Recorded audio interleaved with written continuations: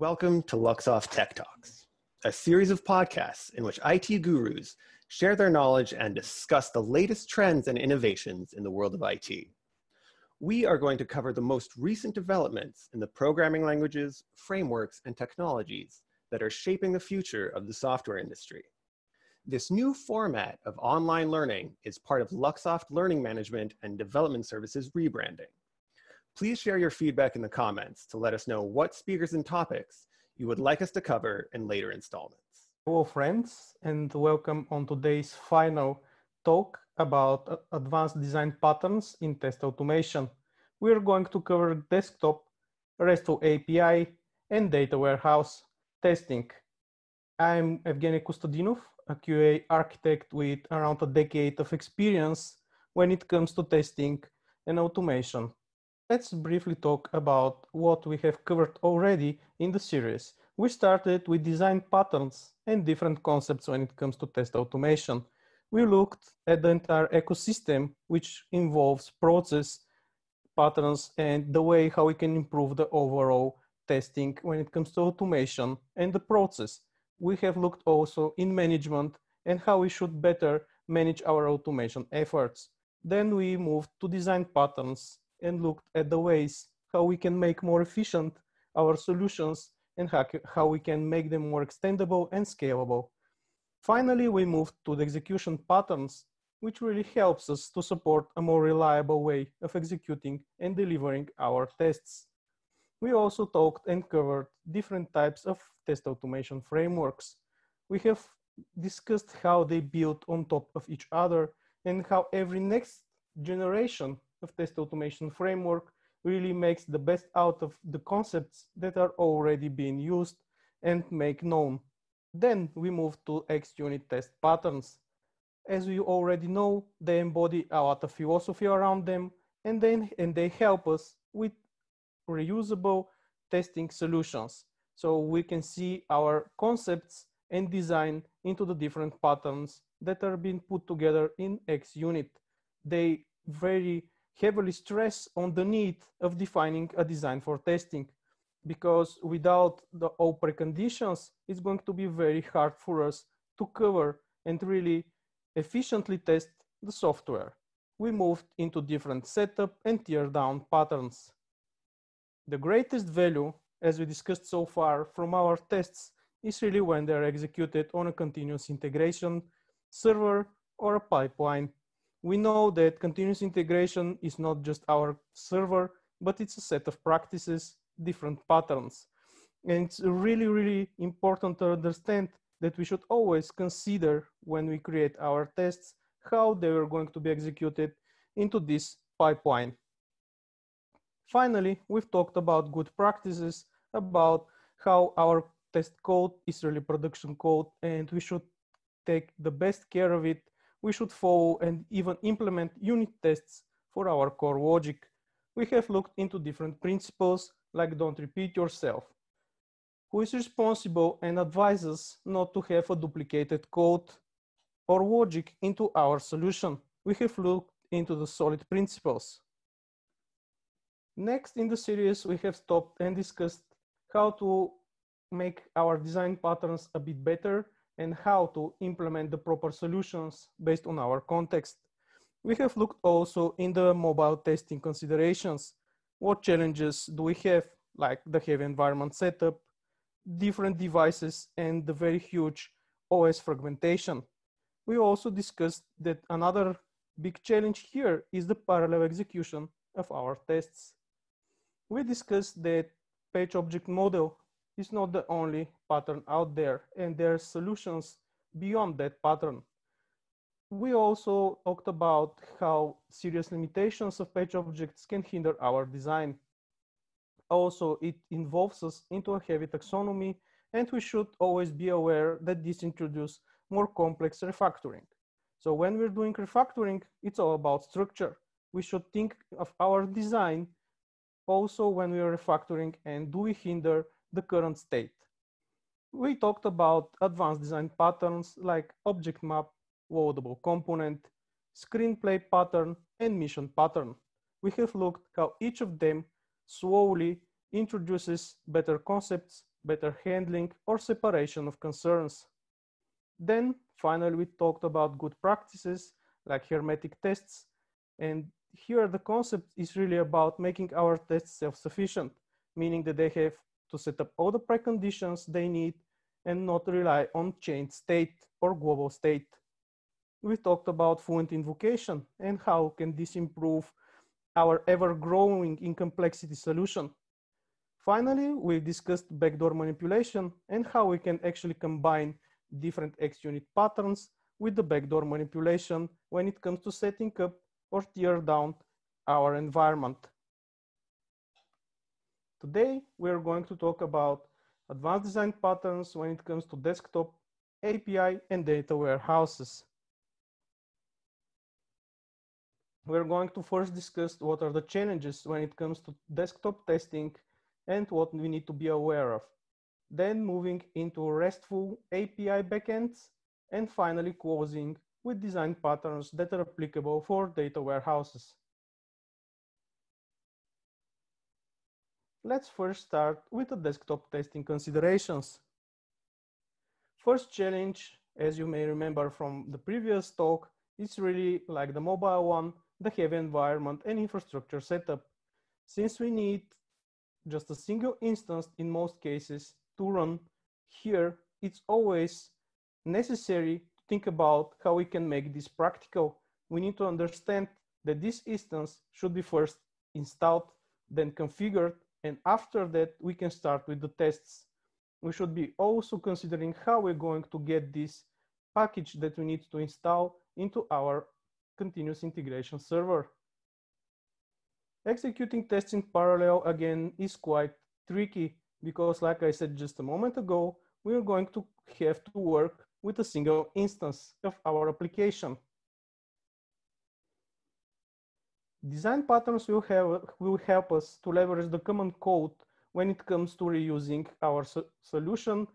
In my experience, I have a desktop application which was communicating as part of the journey with a web browser because the only available and supported browser was Internet Explorer.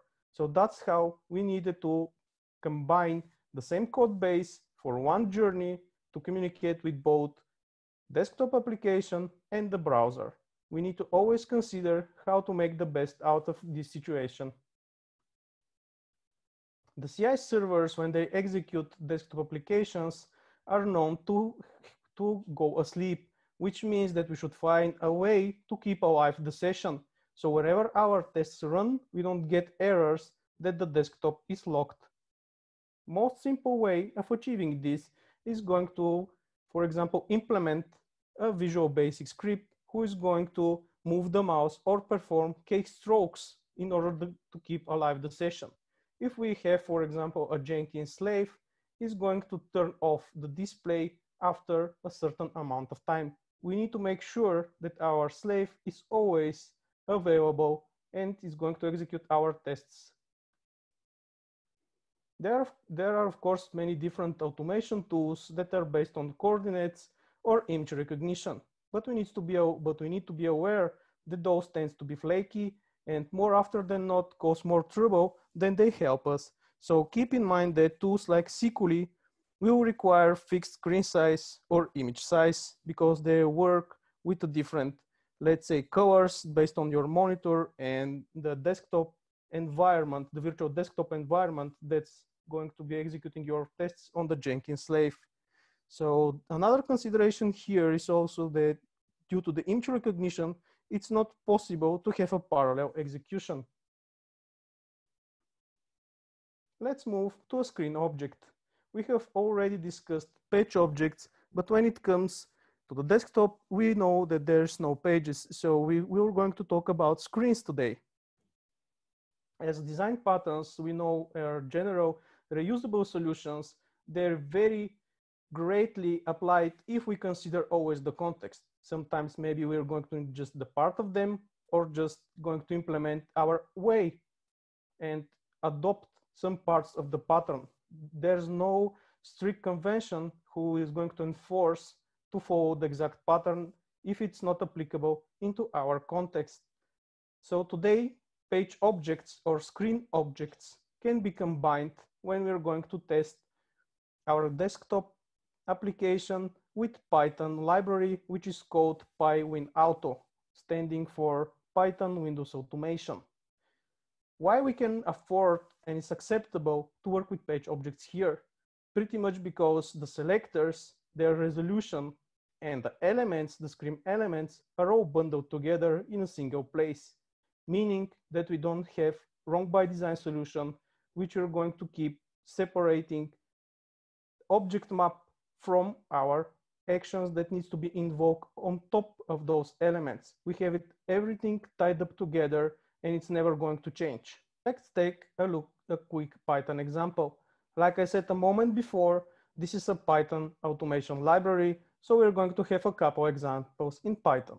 Let's look at the Notepad automation script, who is going to be kept in our screens directory. First and very important stuff that we need to understand here is how our backend works, how the controls, the Windows controls are going to be evaluated and how they're going to be communicated with.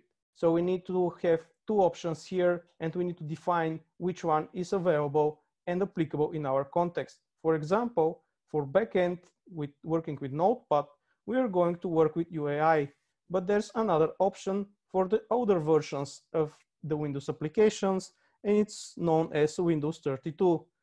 So after we have identified and selected UAI, we can move to the actual test script.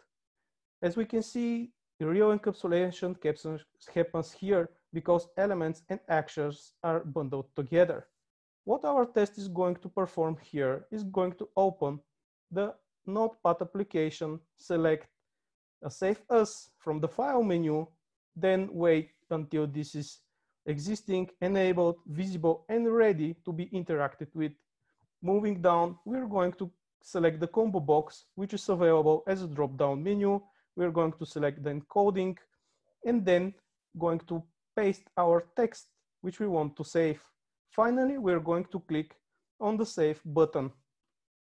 Let's take a closer look at our selectors, elements, and actions. As you can see, everything is tied together. We're not going to have a hard-coded selectors here, and the actions are pretty much following how we selected our elements, how we're finding them, and everything is tied and grouped together. That's why we can afford to work with screen objects, pretty much overcoming all the disadvantages that the page object is introducing when we are working with web pages. Next, let's move to API testing and how we can approach this domain, how we need to structure our tests, and what are the good practices when it comes to testing APIs. When we talk APIs today, we are going to think about REST APIs backends. So we're going to focus on how we send requests to this API, how we receive responses, and finally, how we verify the system's behavior. Maybe you remember from the previous talk that we have discussed the AAA pattern, which is pretty much standing for arrange, act, and assert. In basic terms, we're going to cover this today as well. As it backends, it mainly concentrates the business logic, and most of our domain is going to be tightly coupled to the concrete business operating flows, how the modules are interacting or holding the structure of the domain itself. It's very important that when we are talking about backend, we need to have a deeper understanding of the technical stack, how our technology really works beyond the scenes, meaning that after our front end processes something, we need to understand what happens after that, how those requests are communicating with our backend, where we're going to have to look for answers if something goes wrong. Let's take a look at a very standard testing approach when it comes to testing backends. We have to perform the following points we can use as our guideline to create our tests. First and foremost, we need to go and understand what's the functionality, the technology stack of our API program, and we need to clearly define what's in our scope. Of course, we need to think again what's outside of our scope and set proper expectations, discuss with the business what we need to cover and what is going to be our test coverage here. We need to apply also the appropriate testing techniques such as boundary value analysis, equivalence classes, and error guessing when it comes to designing and implementing our backend tests. It's going to take more than that. There's really different testing techniques that we can employ, but again, we need to be practical. For example, we can use decision tables, which can help us with collapsing many test cases which have pretty much the same output, but we should be aware that we should not go and oversimplify things. We need to cover different flows regarding of all the parameters passed, meaning that even if we have two tests which seems that exercise one and the same flow, it could be turned out that they're invoking different paths in the code. So we should always be aware of this fact. We can use also state transitions, which are based on flow diagrams. And if we have a state machine as our backend, it's very useful to have such a diagram which is going to support our test case design. Then we can move to the next step, which is take a look and design the input parameters for the needs of our tests. It's very important here to understand that we should not always look just for the values, but also we need to take in mind and validate the response schema or the structure of our response. Finally, we are going to move to the test execution and compare the actual with the expected result. Let's not forget here that the reporting mechanic also needs to be taken in consideration here, meaning that since we have so many tests, because those are cheaper than the web tests, most likely we are going to have more of them. And this means that we need to perform analysis based on all the data that we have gathered so far and provide a digested, business understandable report to our stakeholders. Moving to domain-specific language. Domain-specific languages, like we can see from Wikipedia, are computer languages specialized into a particular application domain. But what does this really mean? That they're created specifically to solve problems for our domain, meaning that it's very hard, not impossible, but very hard to migrate our tests from one company to another or from banking domain to automotive domain. Just because, like we said, they solve problems specifically to this business, how the business works, operates with different integrations, and we need to always be aware of those limitations when we create our domain-specific language or layer, depending from the abstraction in our testware. So we should always try to keep those as simple as possible, but not simpler, and sometimes they can just be an object that interacts with the system under test, or as we can implement it, we can always augment the structure and make it work in our case. Domain-specific languages are really tied together with a domain-driven design, which help us to connect the code with the ever-evolving and getting more complex business model. So again, context is king here, and we need to always consider how this is applicable to our own needs. So we can use a domain-specific layer to set up the data in the database, seed our users that are needed, or in memory versions of the database, or to help us create mocks, or interact with the system by executing or wrapping the commands that we need to execute in order to test and exercise the system. And finally, they can do assertions of the state of the system that we need, making it a bit more meaningful. Let's take a quick example in C#. We're going to talk and take an example which is going to be related to a wallet. If we're going to work with a payment provider in the banking domain, we're going to most likely have such an object. So moving in this object into our domain-specific layer will help us to decouple all the specifics in the domain from the tests. Currently, what we have here is a basic function method that is going to withdraw money if we go to our ATM, meaning that our ATM tests should have dependencies like ATM service and account service. But all we need to pass here really to the withdraw method is the account number, our PIN, and the amount we want to be withdrawn. So what we're going to invoke here are actually two services. First one is about authorization and making sure that we are the right person. And we're going to pass the account number and the PIN to this service. Once this action is done, we can of course go and invoke the service, the ATM service, which is going to delegate this withdraw method based on the passed account number and amount number. As you can see, there's nothing about the test logic here. It's just the domain and the specifics when it comes to wallet. Another pattern very useful when it comes to communication with requests and responses is the command pattern. It's a behavioral design pattern in which an object is used to encapsulate all the information when it comes to performing an action or trigger an event at a later point in time. We are going to see that we can have a client which can decide at which point in time it should execute a specific command. We're going to encapsulate a request as our object, and thereby we're going to allow our clients to pass different arguments, different parameters with different requests, creating a queue or walk requests, and actually support undoable operations, even if we don't have a transaction implemented in our backend. Depending on the programming language, we are going to have to move to servant pattern, which we're going to pass an object implementing the interface, which is going to declare the signature of the passed method.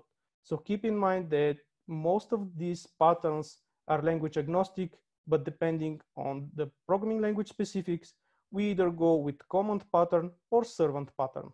Let's take a look at the main actors in the command pattern. The first one is the command object, who knows about the receiver and invokes the methods of this receiver. Next, the receiver and the parameter values for its methods are stored in the command itself. An invoker object knows how to execute a command and optionally can do for us some bookkeeping for tests reasons or for some other advanced patterns like attack proxy, but we are going to talk about this a bit later. So it knows about the command execution. Invoker and receiver are held by the client as well with the command. So client knows and dictates which receiver it should assign a command to and which commands to assign to the invoker. The client decides which commands to execute at which point in time based on our needs. Let's make this a bit more visual. So like we said in the beginning, we have a client which knows about the receiver and knows how to invoke the methods of this receiver. Then we have an invoker who knows about the command and how to execute the concrete commands. Our client holds references to the invoker object, command, and receiver, and at the end, it can decide which to execute and which points in time to invoke these commands. Let's take a look at another pattern called strategy pattern. This is very useful when we need more than one implementation of the same workflow done and performed differently at runtime. So depending on the context, we can choose the concrete algorithm based on the test needs, and we don't need to recompile or do something else. This is always going to be executed at runtime. As we can see, the most basic implementation is really simple. We have a user who turns to abstraction of the implementation that needs.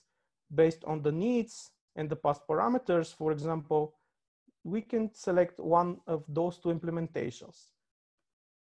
Let's take a Python example, how this could be implemented in the most simple way. As we can see, here we're going to discuss a registration strategy, which is placed in our domain-specific directory, domain-specific layer directory. So register strategy could have different implementations. We can register our users via web. We can register our users via the RESTful API. or we can see the database based on our needs. So moving into the concrete examples, we're going to see that based on our configuration or the past parameters, we can invoke different strategies, and this can be done at runtime. As we can see, this is a very good place to consider some of the XUnit fixture patterns. For example, when it comes to registration via web, we can go with delegated setup, and this could be our default action. But if we want to have different tests and individual tests register users via the API, we can go with inline setup. And finally, if we want to have a batch of registered users, we can have a pre-built or suite setup, and we can see the database with those users, pretty much executing the registration via database strategy. Finally, as we can see in Python, since functions are first-class citizens, we can just pass the concrete function to the register strategy and invoke the execute method. As we can see at the end, it's going to print different results. But of course, there should be a much more complex logic here, not just those print statements. Let's take a look at another pattern. It's called proxy design pattern. And in its most general form, it's functioning as an interface to something else. This something else could be anything like network connection, large objects in memory, or some other resource that's expensive or impossible to duplicate. Or we want, for example, to do some bookkeeping when we're performing the operations over this object. It's very useful if you want to have control over this additional resource. And in the most popular method of using in the tests is to set up the HTTP proxy. It allows dynamically to enable and disable blacklists, enable or disable stubs, excluding third-party services like integrations with Facebook or Google in our tests. Let's make this a bit more visual. Today we're going to have an example about file service and a file server. We're going to put a proxy who is going to stand between those two, and whenever the file service makes a request for a file, it's going to call actually our proxy, which is going to get an ID of the file. When we have such a request, the proxy will first go and look in our cache if we have this object already or not. In our case, we're not going to have it, so it's going to wait for 50 milliseconds, meaning that this is done mostly for optimization reasons. If we have a very narrow but heavy traffic, this can help us with minimizing and optimizing our performance. Whenever we have a second request, again, the same operation is going to be performed. It's going to look for the cache, for the file in the cache, and wait another 50 milliseconds. If we have no more requests coming up, it's going to request in a batch to the file server both files by their IDs. When we get the results, we're going to return those to the file service. In the meantime, we're going to put the requested files in our cache. So next time the file service requests the same, let's say, file with ID 2, we're going to check into the cache, see that we have this file, and return the cached file. Let's take a look at a JavaScript example. In this case, a media caching proxy. Network fetch by design doesn't support caching. It will download resources every time it's being invoked. So what we need to do here is to provide our own mechanic, which is going to take care of the caching.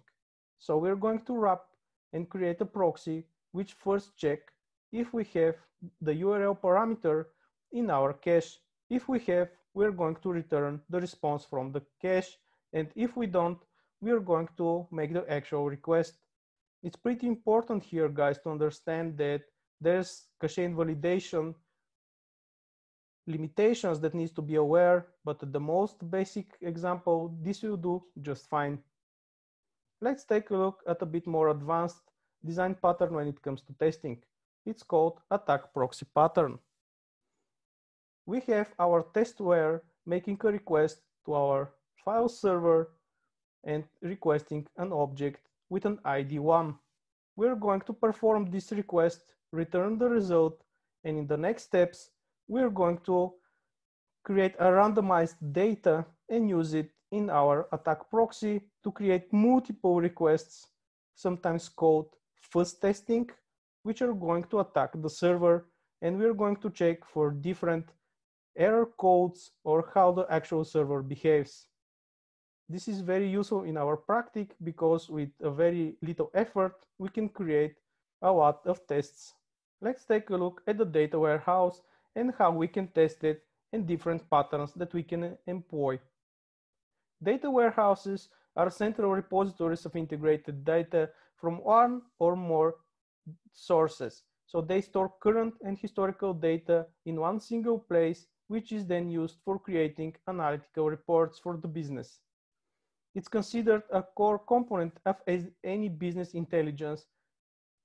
And first and foremost, we need to understand that data warehouses are data-centric solution, and we need a data-centric testing to check if the data in a warehouse has integrity, is reliable, accurate, and consistent within the organization, meaning that we should check for all the data quality attributes.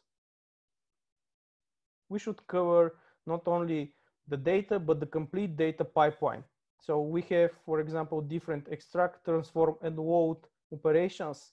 We have to validate data at all intermediate stages, meaning that we should also validate all the different operations that are happening during this extract, transform, and load process.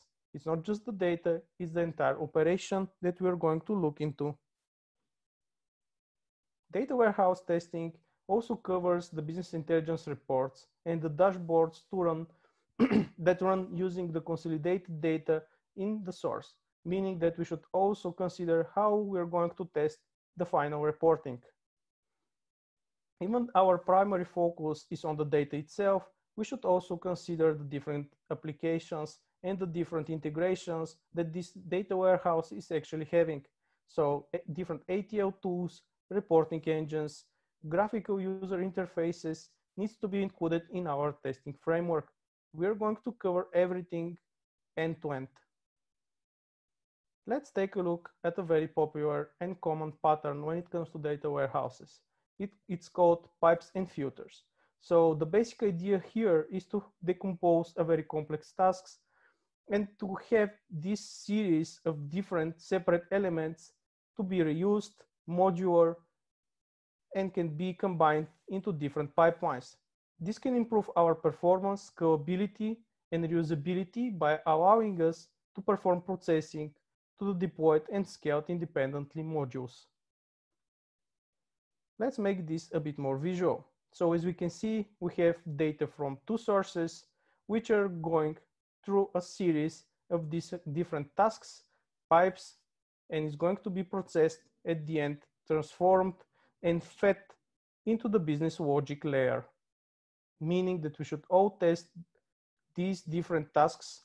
We need to test with different data, and we need to be aware that at each stage, we need to check not only the data quality, but the functions that operate on this data. Let's take a look at the facade design pattern. In most simple terms, this is an object that provides a simplified interface to a large system, in most cases a very complex system that's composed by different and interconnected subsystems. So facade makes it easier to use and understand in more reliable way and reduce the dependencies on external or other code. So we're going to talk about dependency inversion principle and that it covers how our high-level components should not depend on the lower-level components. Both should depend on abstraction. Let's take a bit more visual example. Let's say we have client or clients who are going to invoke an order facade. All they need to see is really the order API or page or whatever interface we have here. It's responsibility of the order facade to really call a payment API, which in its turn can go and call an inner class or we can move and call different subsystems. All this is hidden from the clients, and they're provided with a bit simplified interface that they can communicate and rely on. It's also important to understand that intention of this pattern is to hide a complex set of interdependent subsystems. Let's take a look at a Java example, which is going to be a data warehouse facade. Let's say that we want to generate a report based on its type and on its source when it's stored and kept. So the complicated stuff is going to be hidden, and we can only go and invoke this data warehouse facade and provide just the database type and the report type to the generate method invocation. So we can have here, for example, different database types like MySQL, we can have Oracle, or any other database type. This type, we can go and have different cases for HTML or PDF reports. So whenever this generate report is invoked, and if we decide that we want the PDF report from MySQL database, we can just provide those two parameters and get the report without really caring about how the connection is going to be opened or maintained, how we're going to authorize or authenticate in front of this data store, and how we're going to get all these reports reported back to us. The very next design pattern that we can go and make use here, it's called immutable shared fixture. It solves a very specific problem with erratic tests, those flaky tests that are actually passing one time or passing 9 out of 10 times, and we don't know why. So we can use a partial setup that's needed by the tests and have two logical parts in our shared fixture. The first part could be the stuff that every test needs but never should be modified. In the second part, we can have objects that any tests need but can modify based on their own needs. Let's take a look at a Java example. We're going to have a shared fixture flight management facade test. As we can see in the setup, we have a facade that needs to create a flight management implementation object. This is the part in which we don't modify, and this is our immutable part. Later, we're going to have an airport, which is going to be the national airport with different flights, and we're going to have different flights based on the test's needs. So in the first setup part, we have the shared fixture with both parts, the immutable, which is the flight management facade, and the mutable national airport implementation. Moving to our actual test, we're going to cover the case in which we can cancel flights. So we can have and create a flight, in this example, from Tokyo to Osaka, and we can later try and invoke a cancellation over this flight. So we can go finally and assert that the canceled state is really what we're going to get when we call the mutable flight object. Multiton is another design pattern that is going to help us to manage and map a named instance of a key value pairs, having the responsibility of actually managing multiple but numbered instances of our objects. It ensures that a class has only limited number of those instances. A very quick example here could be a database connection pool, which we need to have with different thresholds, or we need to have it limited to a certain number of such database connections, since those are very heavy to set up and very expensive to maintain objects. Multiton also simplifies the retrieval of such shared objects, or we can use it in our test fixtures. Let's take a look in a C# example. We're going to look today at SQL database example, which stores different SQL database connections, again via the Multiton method, who is going to get an SQL instance, is going to check if we already have such an instance, and is going to retrieves back the first available one. Multitone is really a generalization of the singleton pattern. Creates a singleton object that's associated with a given key. And finally, it manages those multiple instances of the same singleton class. In conclusion, we need to understand how our technology stack works. We need to be aware of all the limitations, all the challenges that we need to solve in order to create and have a stable test solution for it. We need to acknowledge all the challenges and build the most fit for purpose solution when it comes to testing. And finally, we should use design patterns and concepts to allow evolution of scalable, maintainable, and extendable testware. That's all for today. I'm Evgeny Kostadinov. You can contact me at GitHub, Gmail, or LinkedIn. Thank you.